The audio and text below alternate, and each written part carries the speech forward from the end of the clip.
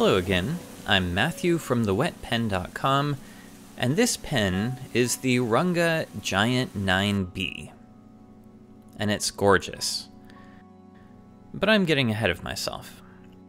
This package just arrived from the Ranga Pen Company in India, and although I don't normally do pen reviews on this channel, I'm not really much of a pen collector, I think it's worth showing you the pens that make me happy, in the hope that they'll also make you happy.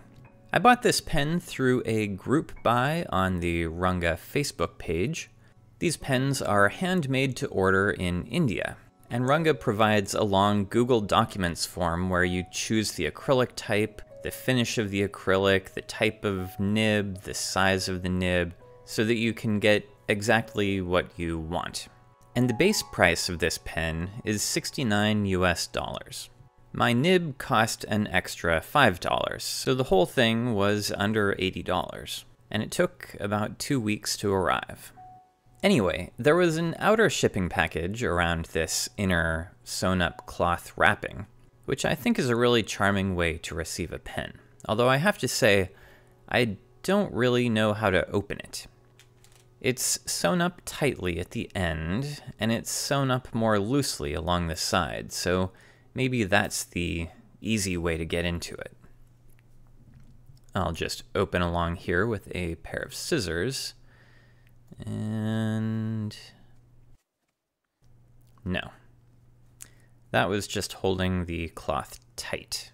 There's no actual opening here. Okay, time to try the end. There we go, it's open. And inside the cloth wrapping, the box is wrapped in newspaper. So I'll just have to tear that off. And here inside, we have the red snakeskin pen box. I'm guessing it's not real snakeskin, but I have no idea. The name of the company is pressed into the top in gold leaf. That looks nice. And inside, we have the pen, held down with the typical elastic strap. This is a large torpedo-shaped pen with no clip, and the chatoyancy is visible on two opposite sides of the pen, while the other two are so dark blue they are nearly black.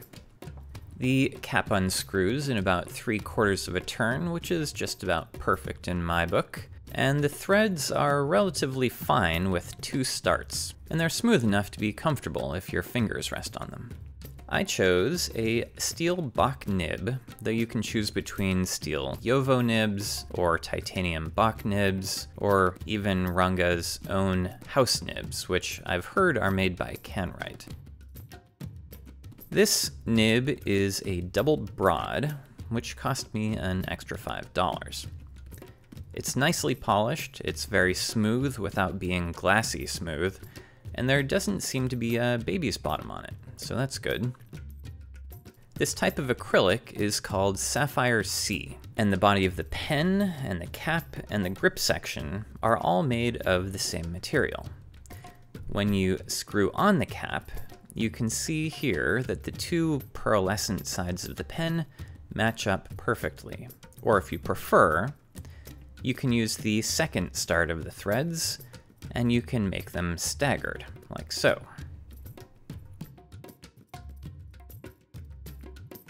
Most of my favorite resin pens are inexpensive, and the cap and body will never match up perfectly when they're closed. This is a Pen BBS 323 in their Galaxy acrylic, which is awesome. I love this pen too, but you can see that the cap and body don't line up. And here's a Kaigaloo 316A with another beautiful acrylic, but again, the texture in the cap and body don't line up. Same thing on this Moonman M800. And I just got this Tianzi pen, and the acrylic is pretty similar to the Ranga, but more green, and the cap and body don't line up. Now for size comparison, this is the Ranga Giant 9B. It's 7 inches long and 3/4 of an inch in diameter.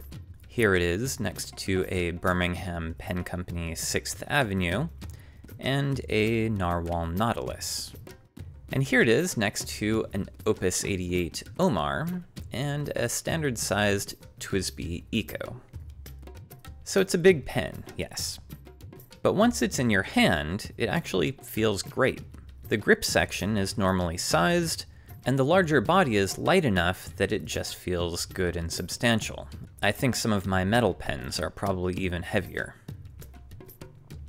I'm not going to waste a lot of time doing writing samples with the pen, since that depends on the type of nib that you get and the tuning of that specific nib. But as I've mentioned, this one happens to be wonderfully smooth, and the ink flow is good. About average, but a little on the wet side of average. Speaking of ink, this pen is a cartridge converter pen, but it could also be made into an eyedropper. The threads between the body and the section are fine and tight, and very long. It takes over 10 full turns to get the section off, which might be a little more than necessary.